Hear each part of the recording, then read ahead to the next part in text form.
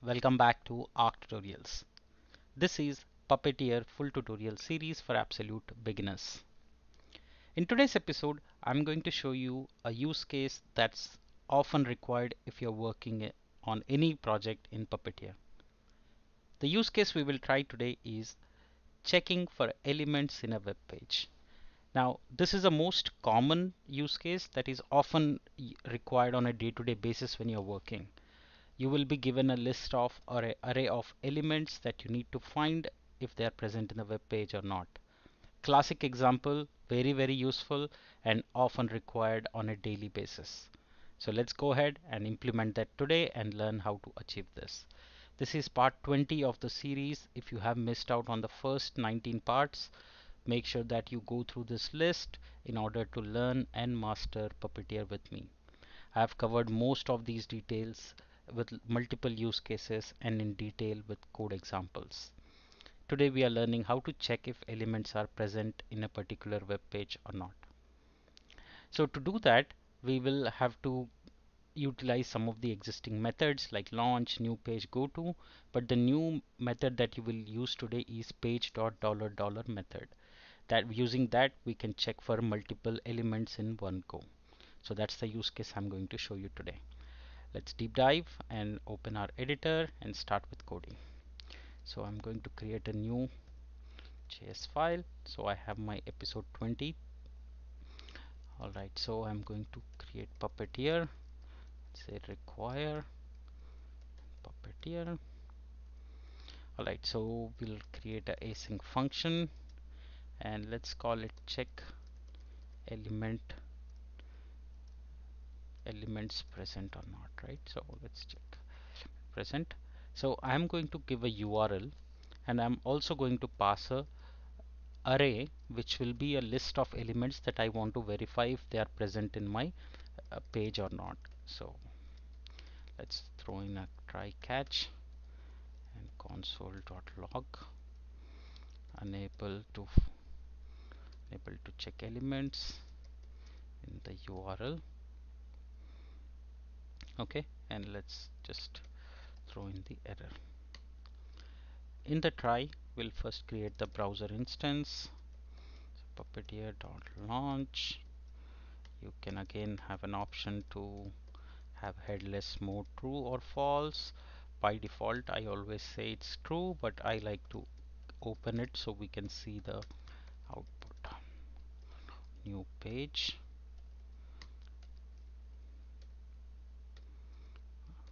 Right, we created the page.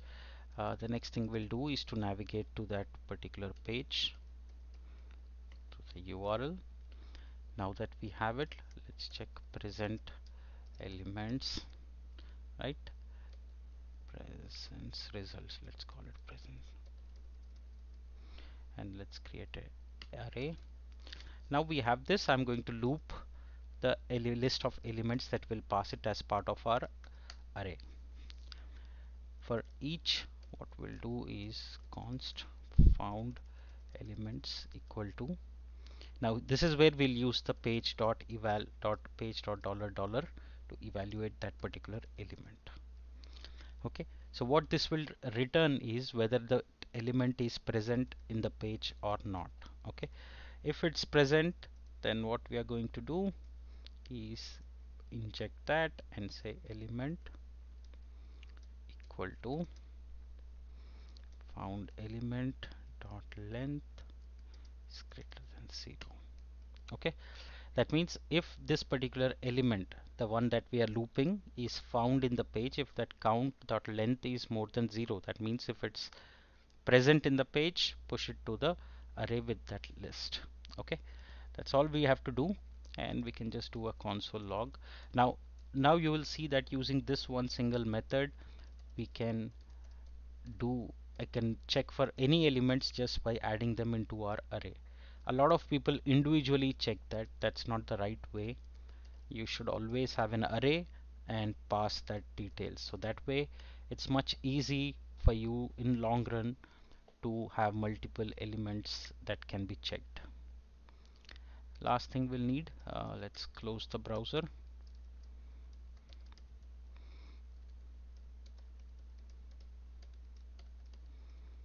Alright, and if you want you can throw in a console, but this should be fine. Alright, so now this element, this function needs to be called. It requires two things. One is the uh, say http://puppeteer.com. The first one is the URL. The second will be the list of elements that we want to check. So I'm going to create an array, and let's say if they have something called .header class, check if they have something called main content, right? This will, let's pass an ID, and last we'll need is, let's say if they have a footer element. So here I'm passing three different things. One is a class, one is an ID, and one is the semantic wrapper. So I'll pass the elements as part of my second parameter. So that's all. So now it will check and present it. So to run it, let's do node episode 20.js. Let's run it. So see, it says .header is false, main content is false, and footer is also false. So I don't know what they have, but I think they should have a header, or say div, right? I'm just going to use a simple div and see if they have a div.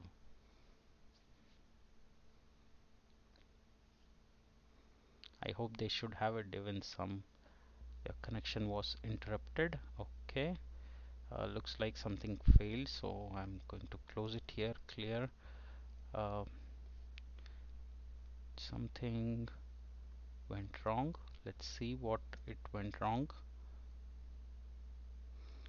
Some connection with some problem with the connection, I think, but now it's back. So you see the div is true and main content is false and footer is false, right?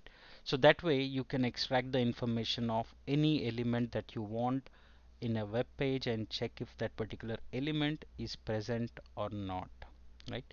You can also extend this and check if how many occurrences are there for a particular element by passing, just by passing one more thing, and you can add it into an object and create this, take the length of this, right? So you can, that way you can modify this use case.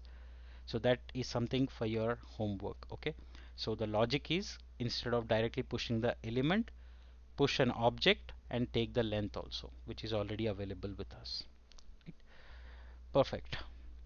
Alright, so that solves our today's use case. In the next episode, I'm going to show you a little bit of advanced use case of data scraping from a page. Okay, we'll try and scrap the data in different ways, different types of thing, etc. And that way should give you more confidence of writing um, advanced query for data scraping. Alright, so join me there in the next episode. Thank you so much for joining in this episode. Please to like, share and subscribe to my channel. See you in the next episode. We will do an example of data scraping of different elements. Thank you so much. See you in the next episode.